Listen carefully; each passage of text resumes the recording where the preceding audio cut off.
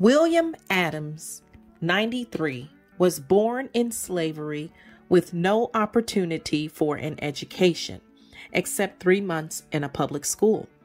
He has taught himself to read and write. His lifelong ambition has been to become master of the supernatural powers which he believes to exist. He is now well known among Southwestern Negroes for his faith in the occult. You want to know and talk about the power the people tells you I has? Well, sit down here, right there in that chair, before we starts. I get some ice water and then we discuss the subject. I want to explain it clearly so you can understand. I's born a slave 93 years ago. So of course I remembers the war period. Like all the other slaves, I has no chance for education. 3 months am the total time I spent going to school. I teach myself to read and write. I was anxious to learn to read so I could study and find out about many things. That I has done. There are lots of folks, and educated ones too, what says we believes in superstition. Well, it's because they don't understand. Remember, the Lord in some of his ways can be mysterious. The Bible says so. There are some things the Lord wants all folks to know. Some things just the chosen few to know. And some things no one should know. Now, just cause yous don't know about some of the Lord's laws, tain't superstition if some other person understands and believes in such. There is some born to sing, some born to preach, and some born to know the signs. There is some born under the power of the devil and have the power to put injury and misery on people, and some born under the power of the Lord for to do good and overcome the evil power. Now, that produces two forces, like fire and water. The evil forces start the fire. I has the water force to put the fire out. How I learned such? Well, I done learn it. It come to me. When the Lord gives such power to a person, it just comes to him. It am 40 years ago now when I first fully realized that I has the power. However, I's all us interested in the workings of the signs. When I was a little pickaninny, my mammy and other folks used to talk about the signs. I hears them talk about what happens to folks cause a spell was put on them. The old folks in them days know more about the signs that the Lord uses to reveal his laws than the folks of today. It am also true of the colored folks in Africa, they native land. Some of the folks laugh at their beliefs and says it am superstition, but it am knowing how the Lord reveals his laws. Now, let me tell yous of something I seen. What I'm seeing can't be doubted. It happens when I's a young man and before I's realized that I's one that am chosen for to show the power, a mule had cut his leg so bad that him am bleeding to death and they couldn't stop it. An old colored man lived near that they turns to. He comes over and passes his hand over the cut. Before long, the bleeding stopped. And that's the power of the Lord working through that nigga. That's all it am. I knows about a woman that had lost her mind. The doctors say it was caused from a tumor in the head.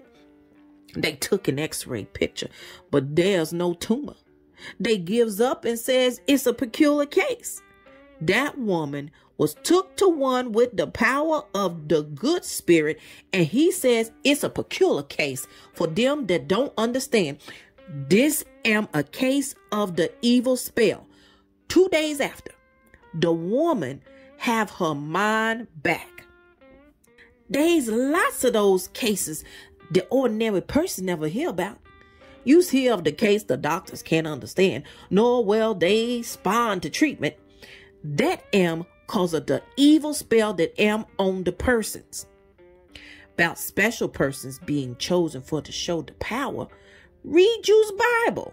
It says in the book of Mark, 3rd chapter, and he ordained 12 that they should be with him, that he might send them forth to preach and have the power to heal the sick and cast out the devils. If it wasn't no evil people, why does the Lord say cast out such? And in the 5th chapter of James, it further say, if any am sick, let him call the elders. Let them pray over him. The prayers of faith shall save him. There 'tis again, faith that am what counts. When I tells that I've seen many persons give up to die, and then a man with the power comes and saves such persons, then it's not for people to say it am superstition to believe in the power. Don't forget, the agents of the devil had a power of evil. They can put misery of every kind on people. They can make trouble with the work and with the business, with the family and with the health. So folks must be on the watch all the time.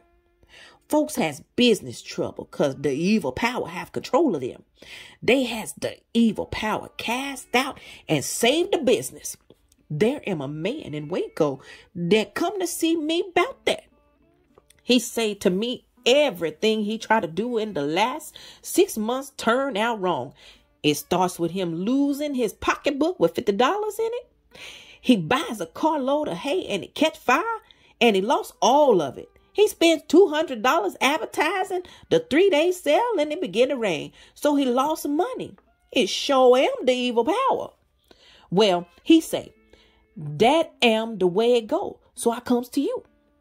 I says to him, it's the evil power that you control and we shall cause it to be cast out. It's done and he has no more trouble. You wants to know if persons with the power for good can be successful in casting out devils in all cases? Well, I answers that yes and no. They can in every case if the affected person have the faith. If the party not have enough faith, then it am a failure. Wearing the coin for protection against the evil power, that am simple. Lots of folks wear such and they use as mixtures that am sprinkled in the house and such. That am a question of faith. If they has the true faith in such, it works. Otherwise, it won't. Some folks won't think for a minute of going without lotus stone or the salt and pepper mixture in a little sack tied round their neck.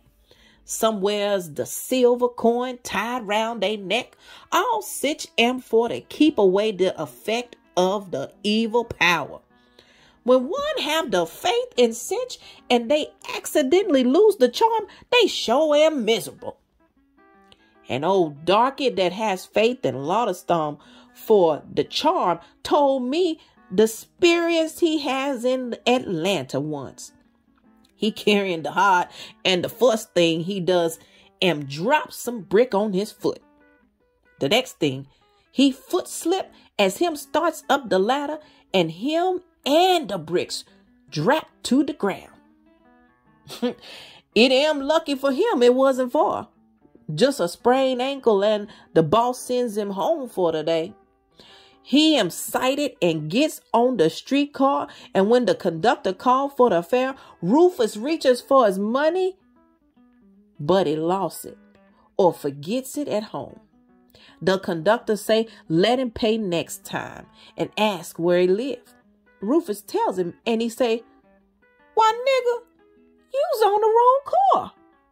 That caused Rufus to walk further with the lame foot than if he started walking in the first place. He thinks there must be something wrong with the charm and he looked for it and it gone. Sure enough, it am lost. He think, here I sits all day and I won't make another move till I gets the ladder When the children comes from school, I sends them to the drugstore for some of the stone and gets fixed. Now, I've been waiting for that one about the black cat crossing the road, and sure enough, it come. Let me ask you one. How many people can you find that likes to have the black cat cross in front of them? That's right. No one likes that. Let this old colored person inform you that it am show the bad luck sign. It is sign of bad luck ahead. So turn back. Stop what you's doing. I was telling yous of many cases of failure to took warning from the black cat. I knows a man called Miller. His wife and him am taking an auto ride, and the black cat crossed the road and he cussed a little and goes on. Then it's not long till he turns the corner and his wife falls out of the car during the turn. When he goes back and picks her up, she am dead. Another fellow called Brown was a riding horseback, and a black cat crossed the path, but he drives on. Well, it's not long till him horse stumble and throw him off. That falls, breaks his leg, so take a warning. Don't overlook the black cat. That am a warning.